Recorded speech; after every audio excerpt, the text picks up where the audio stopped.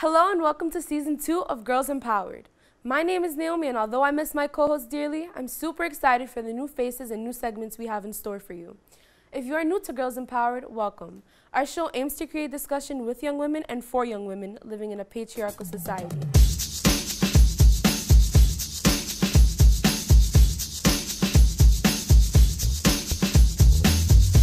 There's so many textures that come with people of color. You know, their hair is not just one way, you know, it's like comes in a variety of shapes and sizes and everything.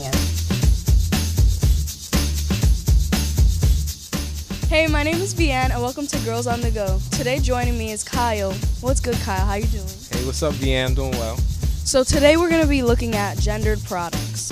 What are those again? Gender products are basically products that target a certain gender.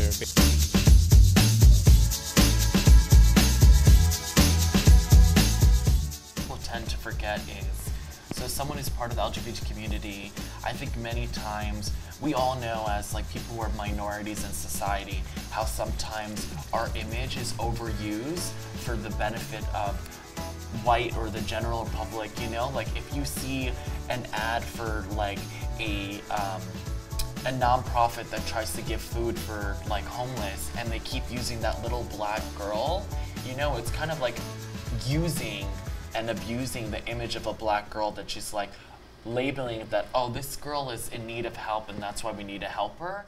Today here on Girls Empowered, we have a special performance from Jasmine Neal.